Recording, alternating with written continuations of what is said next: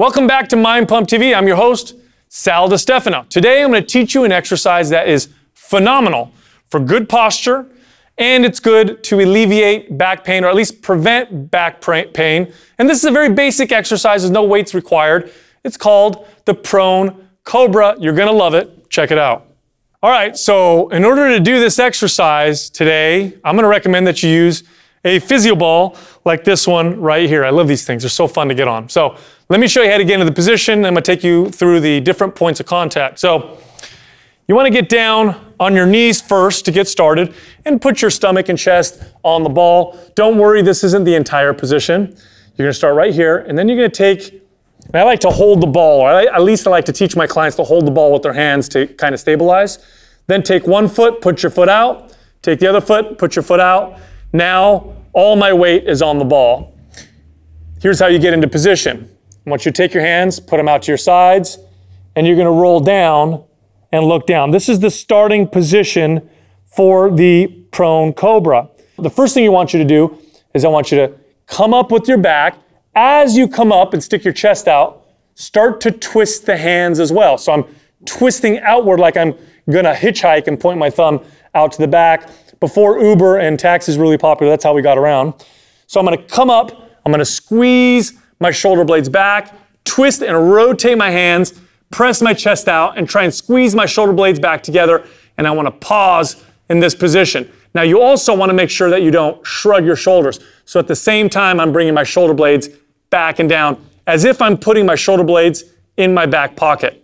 You want to hold the squeeze at the top, then you go right back down into your position where you roll the hands forward, kind of hug the ball a little bit, look down, and then you repeat. Now the tempo on this exercise is relatively slow.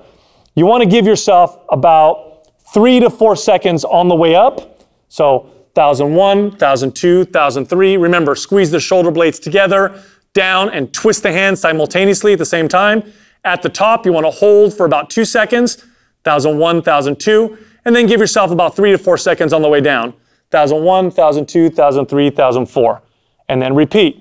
On the way up, twist the hands out, squeeze the shoulders back, pull the shoulder blades back, squeeze, and then come right back down, rotate the hands, and hug the ball.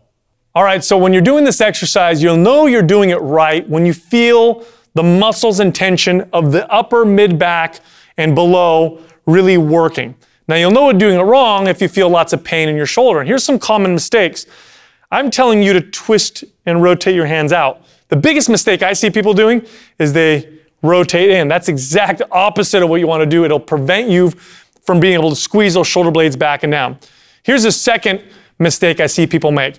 When they're doing this exercise and they're trying to squeeze the shoulder blades back, they come up in this shrugged shoulder position. Again, that's the exact opposite of what we want to do. So remember, when you twist the hands and come up, you want to bring the shoulder blades back and down.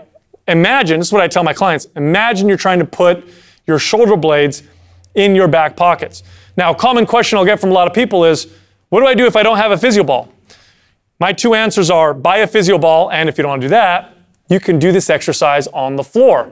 When you do prone cobras on the floor, they're effective just like if you're doing them on a physioball. Of course, I think this is a better way to do it, but the movement can be done on a flat floor and be just as effective. All right, guys, look, if you like this video, I want you to prove it to me. Like it, share, and subscribe to our channel. Also, set on your notifications so that you know when we post new videos. We post them all the time. Finally, if you have back pain and it's preventing you from doing some of these movements, we have a free guide that's going to show up at the end of this video. Just click on the link and download it for yourself.